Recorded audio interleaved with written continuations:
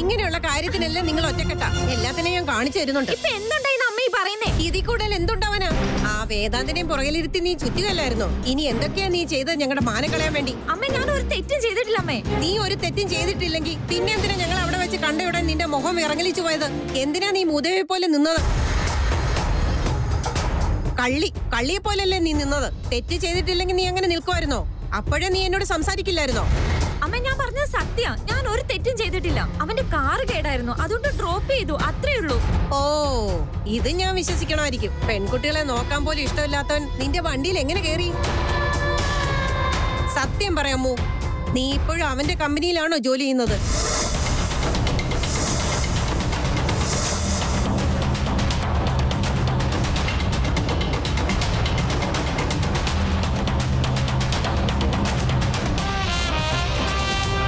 എന്താടി നീ ഇങ്ങനെ മിണ്ടാ നിൽക്കുന്നത്? വാ തുറന്ന് എന്തെങ്കിലും പറയടി. വെറുതെ ഇരിക്കുമ്പോ എന്തിനാ അവളോട് ഇങ്ങനെ ദേഷ്യപ്പെടുന്നത്? പിന്നെന്തിനാ അവളിങ്ങനെ മിണ്ടാ നിൽക്കുന്നത്? ചെറിയ കുട്ടികളെ പോലെ ചോദ്യം ചെയ്യാനുള്ള ക്ഷമയൊന്നും എനിക്കില്ല. നോക്ക്, നിന്നെ ഞാൻ തല്ലിക്കൊല്ലണ്ടെങ്കിൽ സത്യം തുറന്നു പറഞ്ഞു. അയ്യോ, എന്ത് സത്യം പറയാനാ അമ്മേ പറയുന്നേ? എന്താണ് ഉണ്ടായതെന്നോ?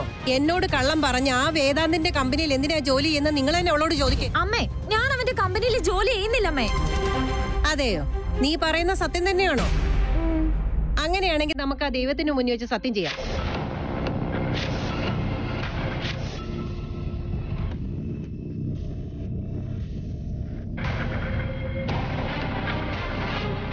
വാ ഇങ്ങോട്ട്.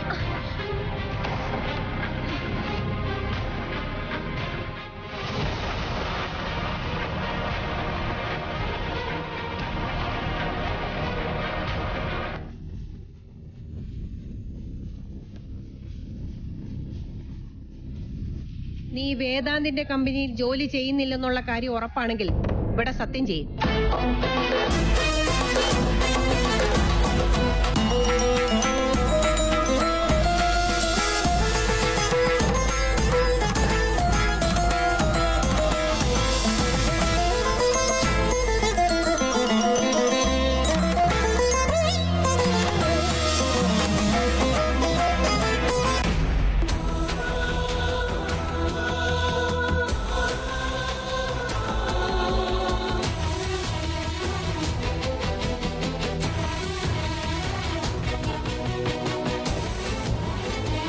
നീ പറഞ്ഞതിൽ ഒരു കള്ളത്തരവും ഇല്ലെങ്കിൽ ഇവിടെ സത്യം ചെയ്യും.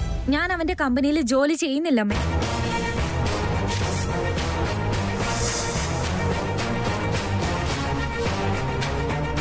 ദൈവത്തിന്റെ മുന്നിൽ നിന്ന് സത്യം ചെയ്തുകൊണ്ട് ഞാൻ നിന്നെ വിശ്വസിക്കുന്നു. ഇന്നു മുതൽ അവനാവട്ടെ, അവന്റെ വീട്ടുകാരാകട്ടെ, ആരെ നീ ഒരിക്കലും അടുപ്പിക്കരുത്. അവരാരും ശരിയല്ല, മനസ്സിലായോ?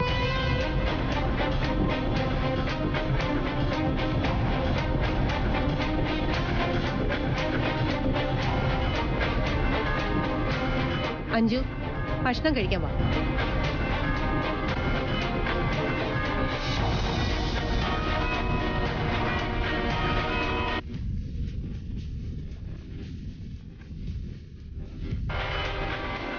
അമ്മു, കള്ളാണെന്ന് അറിഞ്ഞുകൊണ്ട് നീ ദൈവത്തിന്റെ മുന്നിൽ വെച്ച് സത്യം ചെയ്തില്ലേ? ഇങ്ങോട്ട് നോക്ക് ചേച്ചി, ഞാൻ കള്ളാ പറയാൻ പോകുന്നതെന്ന് ദൈവത്തിന് ആദ്യം തന്നെ അറിയായിരുന്നു. അതുമാത്രല്ല, ഞാൻ അമ്മ പറയുന്ന പോലെ സത്യമൊന്നും ചെയ്തില്ലല്ലോ. പുറത്ത് വെച്ച് എന്തു പറഞ്ഞോ അത് തന്നെ ഇപ്പോഴും പറഞ്ഞു. എന്നാൽ ഇതെല്ലാം തെറ്റല്ലേ അമ്മു? തെറ്റാണോ ശരിയാണോ എന്നൊന്നും എനിക്കറിയില്ല. വിരൽ ഇങ്ങനെ വെച്ചിട്ട് പറഞ്ഞതുകൊണ്ട് ഞാൻ ദൈവത്തിനോട് ഒരു തെറ്റും ചെയ്തിട്ടില്ല. അത് ദൈവത്തിനും അറിയുന്ന കാര്യം. നീ വെറുതെ ടെൻഷൻ അടിക്കണ്ട. എന്നാലും അമ്മു, നോക്ക് ചേച്ചി, നീയും ആ വിക്രാന്ത് ഒരുമിച്ച് ജീവിക്കണമെങ്കിൽ ഞാനും അവനും ഇടയ്ക്കിടയ്ക്ക് മീറ്റ് ചെയ്തേ പറ്റൂ. അതുകൊണ്ട് അവന്റെ കമ്പനിയിൽ ജോലി ചെയ്യുന്നത് മാത്രം ഓപ്ഷൻ. ഇനിയും ദൈവത്തിന് എന്നോട് എന്തെങ്കിലും ദേഷ്യം ഉണ്ടെങ്കിൽ എനിക്ക് കിട്ടുന്ന ശമ്പളത്തിൽ നിന്ന് കുറച്ച് കാണിക്കയിട്ടേക്കാം.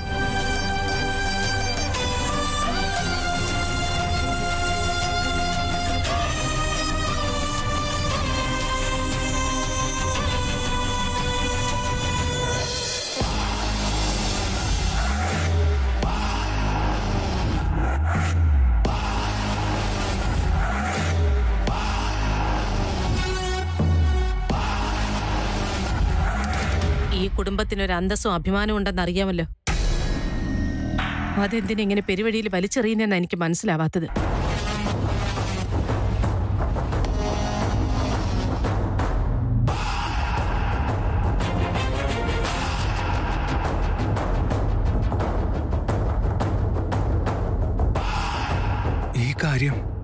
എങ്ങനെ അറിഞ്ഞത്?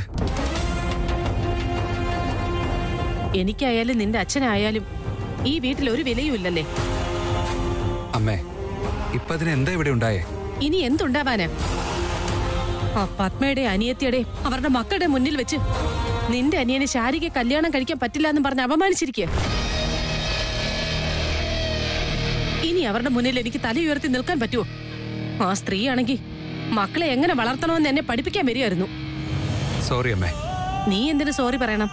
ചെയ്തു കൂട്ടിയതൊക്കെ അവനല്ലേ. അവനിങ്ങി വരട്ടെ.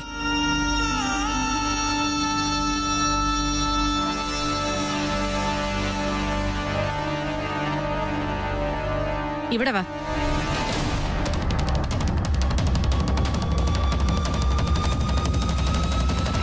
നിന്നോട് ശാരികയെ കല്യാണം കഴിക്കണമെന്ന് ഞാൻ വ്യക്തമായിട്ട് പറഞ്ഞതല്ലേ.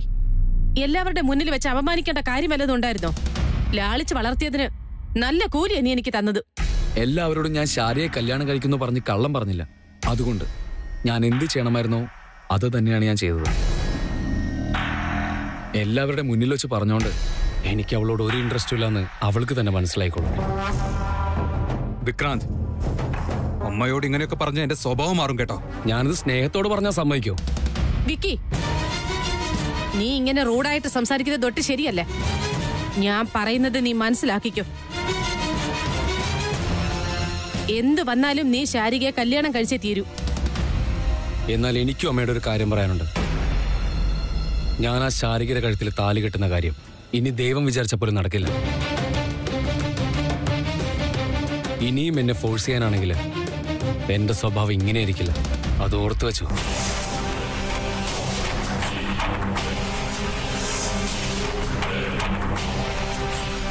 വിക്രാന്ത്, വിക്രാന്ത്, ഞാൻ നിന്റെ അമ്മയാ. നീ കല്യാണം കഴിക്കുന്നുണ്ടെങ്കിൽ അത് ശാരികയായിരിക്കും. ഇതെന്റെ ചലഞ്ചാ.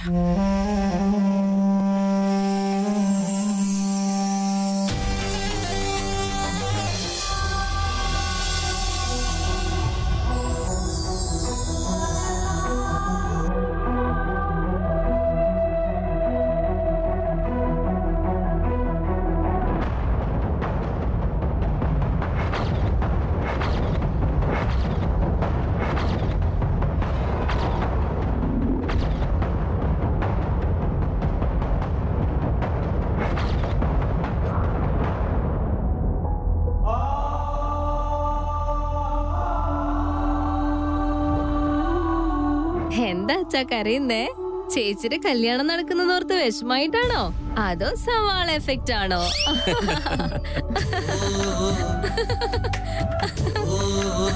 ഇവിടെ ആരും ഇല്ലേ?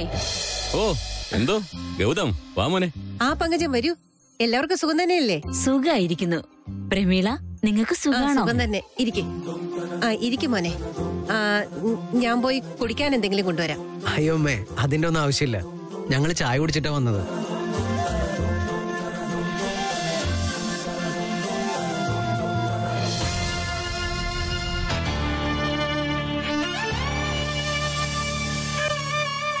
ഞങ്ങളിങ്ങനെ ചോദിക്കാതെയും പറയാതെയൊക്കെ വന്നതുകൊണ്ട് ഒന്നും വിചാരിക്കരുത്. അയ്യോ, ബന്ധുക്കളുടെ വീട്ടിൽ വരുന്നതിന് വിഷമിക്കേണ്ട കാര്യമല്ലതുകൊണ്ട്. അച്ഛൻ എന്താ വരാഞ്ഞത്? അത് പിന്നെ അച്ഛൻ ഒരുപാട് ജോലി ഉണ്ടായിരുന്നു, അതുകൊണ്ടാ വരാൻ പറ്റാഞ്ഞത്. ആരതി, സുഖം തന്നെയല്ലേ മോളെ? അത് പിന്നെ പ്രമീള, ഞങ്ങള് വന്ന കാര്യം എന്താന്നങ്ങ് പറയാം. ഞങ്ങളുടെ ആചാരപ്രകാരം കല്യാണം ഉറപ്പിച്ചാൽ ചില ചടങ്ങുകളൊക്കെ ഉണ്ട്.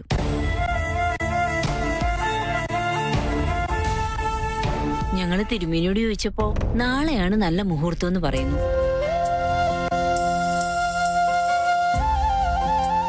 ഇനി അടുത്തൊന്നും ഈ 2 നക്ഷത്രങ്ങൾക്കും നല്ലൊരു മുഹൂർത്തം ഇല്ലെന്ന് അദ്ദേഹം പറഞ്ഞു. ആചാരങ്ങൾ തെറ്റിക്കാൻ പാടില്ലല്ലോ. ഇത്ര പെട്ടെന്ന് പൂജയെന്നൊക്കെ പറഞ്ഞ എങ്ങനെയാ? ഞങ്ങള് ഒരുക്കങ്ങളൊന്നും തുടങ്ങിയിട്ട് പോലും ഇല്ല. പ്രധാനമായിട്ടും മാരുതിക്ക് സാരി പോലും വാങ്ങിച്ചിട്ടില്ല. അതിനെക്കുറിച്ചൊക്കെ ഇപ്പൊ എന്തിനാ ആലോചിക്കുന്ന പ്രമീളെ? ഞങ്ങൾ പൂവും വളയും മാത്രമല്ല ആരതിക്കുള്ള എല്ലാം കൊണ്ടുവന്നിട്ടുണ്ട്.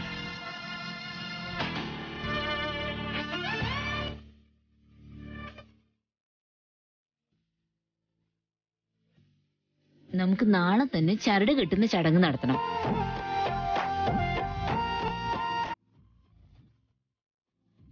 ഗൗതമിനാണെങ്കി ഇപ്പൊ തന്നെ ധൃതി കൂടുതലാ.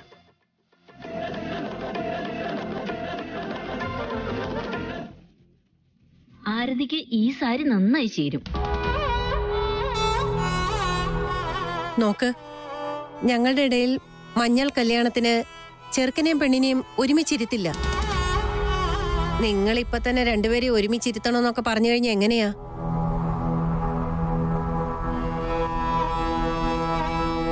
ഒന്നിക്കാൻ വേണ്ടി തന്നെയാണല്ലോ ഈ പൂജകളൊക്കെ നടത്തുന്നത്.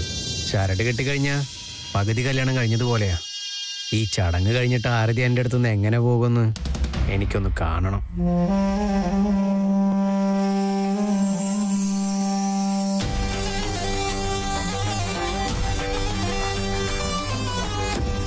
ഞങ്ങളുടെ ഇവിടെ ഈ ചടങ്ങ് വളരെ പ്രധാനപ്പെട്ടതാണ്. തിരുമേനികള് പറഞ്ഞതനുസരിച്ച് ഈ ചടങ്ങ് നാളെ തന്നെ നടത്തണം.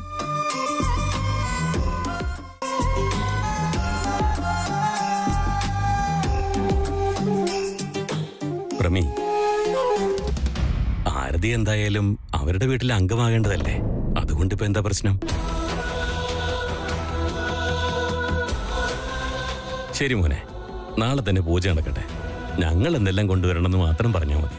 നിങ്ങൾ ഒന്നും കൊണ്ടുവരണ്ട, എല്ലാം ഞങ്ങൾ ഏർപ്പാടാക്കിയിട്ടുണ്ട്. നിങ്ങൾ എല്ലാവരും ഒന്ന് വന്നാ മാത്രം മതി. പിന്നെ പ്രമീള, നാളെ നടക്കാൻ പോകുന്ന ഈ ചടങ്ങ് കഴിഞ്ഞാ പിന്നെ ആരതി എന്റെ വീട്ടിലെ കുട്ടിയായി മാറും.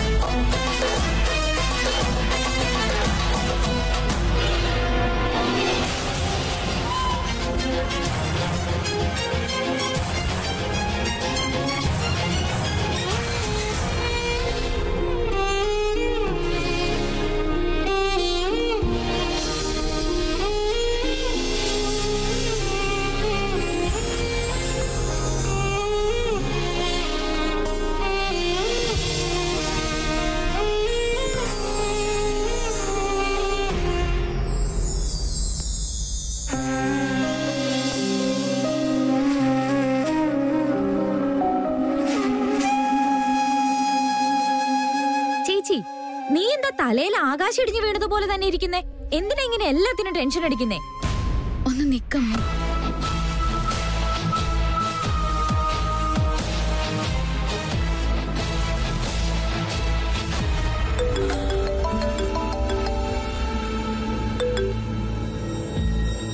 പറയാ ആരതി, ഇതെന്താ പെട്ടെന്ന് ഇങ്ങനൊരു പൂജയൊക്കെ? ഞാൻ നിങ്ങളെ കല്യാണം കഴിക്കില്ല എന്നുള്ളപ്പോ നിങ്ങളുടെ കൂടെ ഇരുന്ന് പൂജ ചെയ്യുന്നതും ചരട് കെട്ടുന്നതും ഒക്കെ തെറ്റല്ലേ? നോക്കാരതി, ഇത് ചെറിയൊരു പൂജ മാത്രമല്ലേ. ഞാൻ കല്യാണ മണ്ഡപത്തിൽ വെച്ച് താലി കെട്ടുന്നില്ലല്ലോ. സത്യത്തില് എനിക്കിതൊന്നും താല്പര്യമില്ല. പക്ഷെ ഞാനിത് വേണ്ടാന്ന് പറഞ്ഞു കഴിഞ്ഞാ നമുക്ക് രണ്ടുപേർക്കും ഇടയിൽ എന്തെങ്കിലും പ്രശ്നമുണ്ടോന്ന് എല്ലാവർക്കും ഡൗട്ട് വരും. അതുകൊണ്ടാണ് ഞാനിതിന് സമ്മതിച്ചത്. ഇല്ലെങ്കിൽ പ്രശ്നമാവില്ലേ? ഇനി ആരതി തന്നെ ഒരു തീരുമാനം എടുക്ക്. വേണമെങ്കിൽ നമുക്ക് പൂജ ക്യാൻസൽ ചെയ്യാം.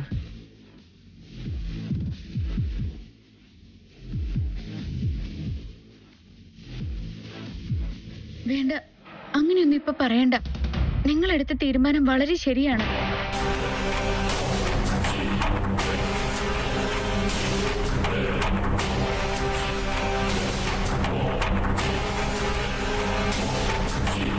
എനിക്കിതൊന്നും ഒരിക്കലും ശരിയായി വരുന്നു തോന്നുന്നില്ല അമ്മു. ഗൗതം ഇങ്ങനെ പറയുന്നതിലും കാര്യമുണ്ട്. എന്നാൽ ഇത് വിക്കി എങ്ങാനും അറിഞ്ഞു കഴിഞ്ഞാൽ അവന് വല്ലാതെ വിഷമം വരും. അറിഞ്ഞാലല്ലേ നമ്മൾ വിക്കിയോട് ഇത് പറയുന്നില്ല. ചടങ്ങുകൾ എന്ന് പറഞ്ഞു കഴിഞ്ഞാൽ അതൊരു കുട്ടിക്കളിയല്ല. അതിനൊക്കെ അതിന്റേതായ വിലയുണ്ട് അമ്മു. നമുക്കൊരു കാര്യം ചെയ്യാം, നീ ആ ചടങ്ങിന് പോക്കോ. ഞാൻ നാളെ ഓഫീസിൽ പോയി വേഗം ജോലിയൊക്കെ തീർത്തിട്ട് നേരെ അങ്ങോട്ട് വരാം. നിനക്ക് ഇഷ്ടമില്ലാത്ത ആചാരങ്ങളൊക്കെ എന്തെങ്കിലുമൊക്കെ ചെയ്ത് ഞാനങ്ങ് നിർത്തിച്ചാ പോരെ?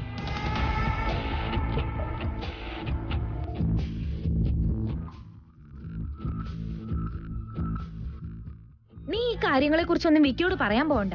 ഇതൊക്കെ ഞാൻ മാനേജ് ചെയ്തോളാം. എന്നാലും അത് ഇഷ്ടപ്പെട്ടതൊക്കെ കിട്ടണമെങ്കിൽ കുറച്ച് കഷ്ടങ്ങളൊക്കെ സഹിക്കേണ്ടി വരില്ലേ ചേച്ചി? നീ വെറുതെ ടെൻഷൻ അടിക്കണ്ട, എല്ലാം ശരിയാവും.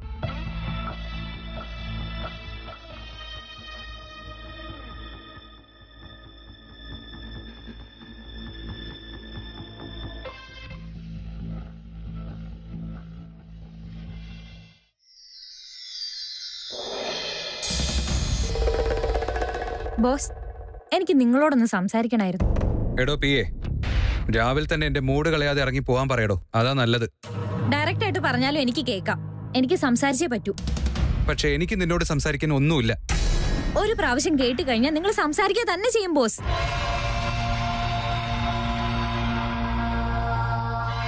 മേഡം, ബോസ് നല്ല ടെൻഷനിലായിന്ന്. ദയവേദി ഞാൻ പറയുന്ന കേക്ക്. ഇപ്പൊ ചെല്ല്. അരമണിക്കൂർ കഴിഞ്ഞ പിന്നെയും വരില്ല ഈ നാശം. അതെന്താന്ന് പറയാൻ പറ. എനിക്കിന്ന് ഹാഫ് ഡേ ലീവ് വേണമായിരുന്നു.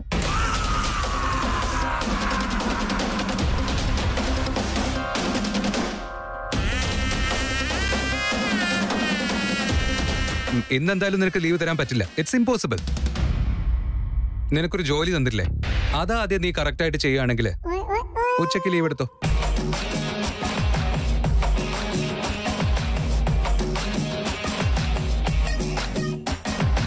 എന്റെ ക്യാബിനിൽ എല്ലായിടത്തും ക്യാമറകളുണ്ട്. തിരിഞ്ഞ് ചീത്ത വിളിച്ചാലും എനിക്ക് മനസ്സിലാവും. ഓ, അങ്ങനെയാണോ? എന്നെ കാണാൻ അത്രയ്ക്കൊക്കെ ഇഷ്ടമാണെങ്കിൽ ആ വീഡിയോ ഒക്കെ ഒന്ന് റിവൈൻഡ് അടിച്ച് കണ്ടാ പോരെ?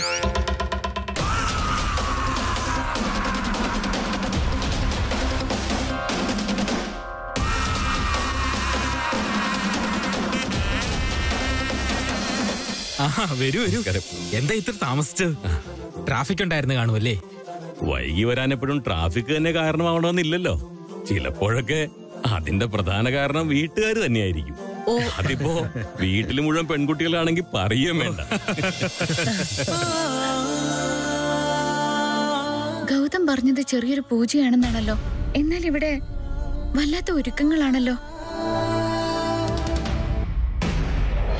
ഈ ആർജി ഒന്ന് മീറ്റ് ചെയ്യണമെന്ന് പറഞ്ഞാല് അറ്റ്ലീസ്റ്റ് ഒന്ന് വിളിക്കോ മെസ്സേജ് അയക്കോ ചെയ്ത് അപ്ഡേറ്റ് പോലും ചെയ്യാറില്ല. എന്താ വിളിക്കാത്തെന്ന് ചോദിച്ചാലോ, അത് പിന്നെ വിക്കി നിനക്ക് എന്റെ വീടിനെ കുറിച്ച് അറിയില്ല, അതാണ് ഇതാണെന്ന് പറഞ്ഞ് കഥ പറയും. എന്നാലും ഇങ്ങനൊരു പെൺകുട്ടിയെ സ്നേഹിക്കുന്നെന്ന് പറഞ്ഞാൽ ചില്ലറ കാര്യമാണോ? എനിവേ, ഞാൻ തന്നെ വിളിച്ചു നോക്കാം.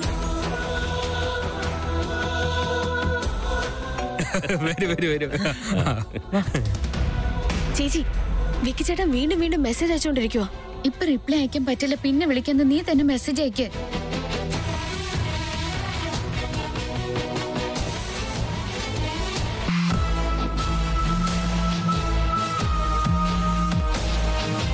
ഹായ് ആരതി മോളെ, നീ ഇപ്പൊ എവിടെയാ ഉള്ളത്? വേഗം പറ. വിക്കി ചേട്ടാ, ഞാൻ നിങ്ങളുടെ ആ കുട്ടിയല്ല, അതിഥിയാ സംസാരിക്കുന്നത്. ഞങ്ങളിപ്പോ അമ്പലത്തിലാ ഉള്ളേ. ഇവിടെ സംസാരിക്കാൻ പറ്റില്ല. ഞാൻ വീട്ടിൽ ചെന്ന ഉടനെ ചേച്ചിയോട് വിളിക്കാൻ പറയാം. ഹലോ അനീതി കൊച്ചേ. ശരി, ബൈ. ഹലോ അനീതി കൊച്ചേ. ഹലോ, അമ്പലത്തിൽ പോയി പതുക്കെ ഫോൺ എടുത്ത് സംസാരിച്ചാ എന്താ കുഴപ്പം?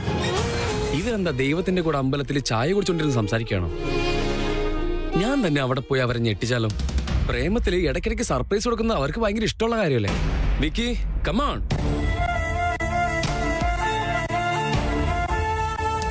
ബോസ്, ജോലി എന്താണെന്ന് പറഞ്ഞാൽ തീർത്തിട്ട് പോയേനെ.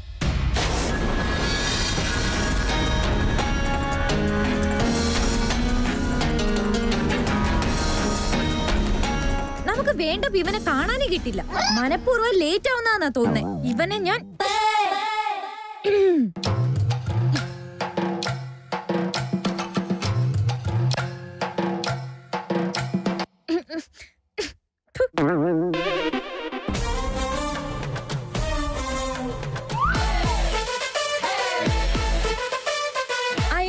Vedanth Menon, the great businessman. I hate girls. അതിനങ്ങനെ പ്രത്യേകിച്ച് റീസൺ ഒന്നുമില്ല. കാരണം ഞാനൊരുമാതിരി ലൂസാണ്. അതുകൊണ്ടാണ് എനിക്ക് പെൺകുട്ടികളെ ഇഷ്ടമല്ലാത്തത്. ഞാനൊരുമാതിരി സ്വിച്ച് ഓൺ ചെയ്താൽ ഓൺ ആകുന്ന, ഓഫ് ചെയ്താൽ ഓഫ് ആകുന്ന മെഷീൻ പോലെയാ. എനിക്ക് ഫീലിങ്സിന്റെയും ഇമോഷൻസിന്റെയും അർത്ഥം പോലും പറഞ്ഞാൽ മനസ്സിലാവില്ല. ഞാൻ എന്താ ഇങ്ങനെയായെന്ന് അച്ഛനും അമ്മയ്ക്കും മാത്രമല്ല എനിക്ക് പോലും അറിയില്ല. ഞാൻ ആദ്യം പറഞ്ഞതുപോലെ ഞാൻ വലിയ ലൂസാണ്. ജനിച്ചപ്പോഴേ ഇങ്ങനെയാ. എന്താണെന്ന് വെച്ചാ എന്റെ ഈ അസുഖം ഒരിക്കലും മാറാൻ പോകുന്നില്ല. ഞാൻ ഒരു ഡോക്ടറിന്റെ അടുത്തും പോകില്ല. ഞാൻ ശരിയായി വരുമ്പോഴേക്കും ഡോക്ടർ ഉറപ്പായിട്ടും ഭ്രാന്തനായി പോകും. എനിക്ക് അമ്മൂനെ കണ്ട പേടിയാണ്. കാരണം അവള് ടെറർ ലേഡിയാണ്. അവളുടെ മുഖം കണ്ടാ മതി എന്റെ ഉള്ളങ്ങോട്ട് കിടുകിടാന്ന് വിറയ്ക്കാൻ തുടങ്ങും. എന്നാ പുറമേക്ക് ദേഷ്യം, ഇറിറ്റേഷൻ എന്നൊക്കെ പറഞ്ഞ് മസിൽ പിടിച്ച് നടക്കാൻ തുടങ്ങും.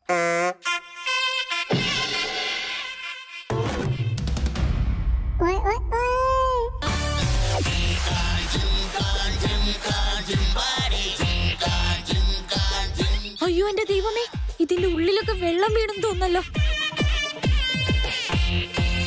അമൂല്യ, നിന്റെ കാര്യത്തിൽ തീരുമാനമായി.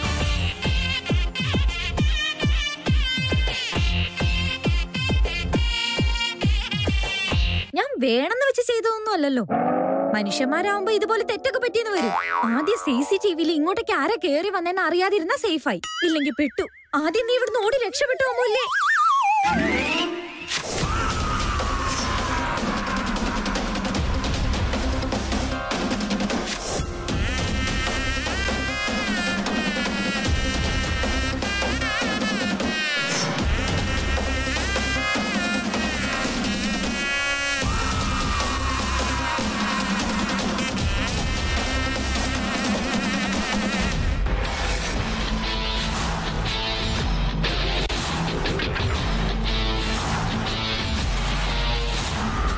What the hell is wrong with you? നിന്നെ പോലുള്ള മെന്റലുകളെ ജോലിക്ക് എടുക്കേണ്ടതെന്ന് ഞാൻ പറഞ്ഞതാ. ഇങ്ങനെ കുട്ടിക്കളി കളിച്ചുകൊണ്ടിരിക്കാതെ നിനക്ക് പോയി മര്യാദയ്ക്ക് ജോലി ചെയ്തൂടെ? നീ എന്ത് ചെയ്താലും പ്രശ്നമാണ്. അതുകൊണ്ടാ രാജിവെച്ച് പുറത്തു പോവാൻ ഞാൻ പറഞ്ഞത്. ഞാൻ വേണമെന്ന് വെച്ചൊന്നും ചെയ്തിട്ടില്ല. ബോസ് എന്തോ ജോലി ഉണ്ടെന്ന് പറഞ്ഞില്ലേ, അതാ ഇങ്ങോട്ട് വന്നേ. ബൈ മിസ്റ്റേക്ക് കൈ തട്ടി സംഭവിച്ചു പോയതാ. എന്തേതായാലും പറയാൻ റീസൺ ഉണ്ടല്ലോ. നീ ചെയ്ത ഈ കാര്യത്തിന് നിന്നെ ഇപ്പൊ പറഞ്ഞു വിട്ടേ പറ്റൂ. പക്ഷെ ഞാനത് ചെയ്യുന്നില്ല. ഇത് പറഞ്ഞു വിടാൻ പറ്റുന്ന അത്ര തെറ്റൊന്നുമല്ലെന്ന് എനിക്ക് നന്നായിട്ട് അറിയാം. തെറ്റ് ചെയ്തിട്ട് ന്യായം പറയാ. ഈ ഒരാഴ്ചക്കുള്ളിൽ ഞാൻ നിന്നെ റിസൈൻ ചെയ്യിപ്പിച്ചിരിക്കും. നോക്കിക്കോ. ഒരു പക്ഷെ നടന്നില്ലെങ്കിലോ? നടത്തിയിരിക്കും. ഇനി അത് നടന്നില്ലെങ്കിൽ ഞാൻ നീ പറയുന്ന പോലെ ചെയ്യും.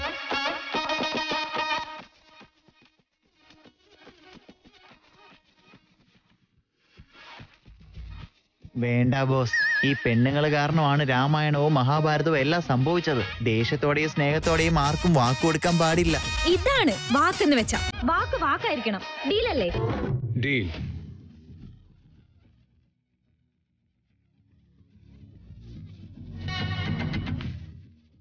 പെണ്ണുങ്ങളുടെ കാര്യത്തിൽ ഇങ്ങനെയുള്ളവരെല്ലാം പെട്ടിട്ടുണ്ട്. ഈ ലിസ്റ്റിലേക്ക് നിങ്ങൾ പുതിയ എൻട്രി ആണെന്ന് മനസ്സിലായി.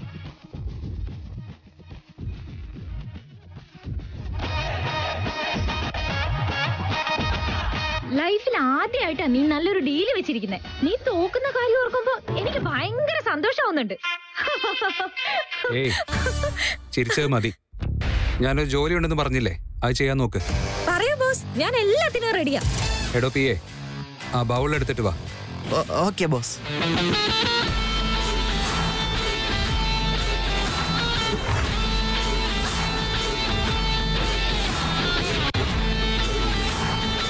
ഇത് ആദ്യ ഓർഗാനിക്സിന് വേണ്ടി സിദ്ധാർത്ഥ് കൊണ്ടുവന്ന സാമ്പിൾ റൈസ് ആണ്.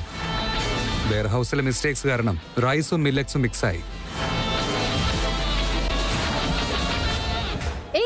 ഇത് റാഗി അരി മിക്സ് ആയതാ.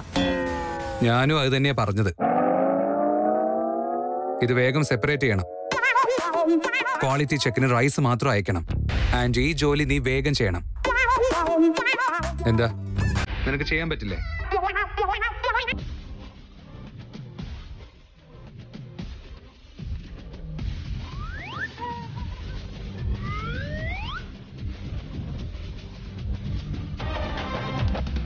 ഈ അമൂല്യ എന്ന് വെച്ചാൽ എന്താ തമാശയാണോ? ഇതൊക്കെ ഒരു ടാസ്ക് ആണോ? ബോസ് എന്നെ ഒരുപാട് under estimate ചെയ്തിരിക്കുകയാണല്ലോ. Never under estimate the power of this super girl. വെറും 1/2 മണിക്കൂറിൽ ഞാൻ ഈ ജോലി തീർത്തു തരാം. ഇത് ഞാൻ ഉദ്ദേശിച്ച പോലൊക്കെ തന്നെ സംഭവിക്കാൻ സാധ്യതയുള്ളൂ.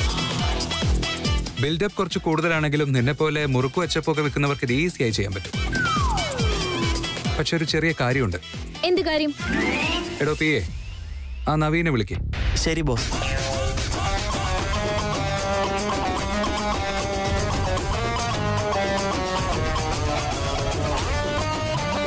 എടോ നവീനെ, ഞാനൊരു കാര്യം കൊണ്ടുവരാൻ പറഞ്ഞില്ലേ തന്നോട്, അത് എടുത്തോണ്ട് വാ. Okay sir.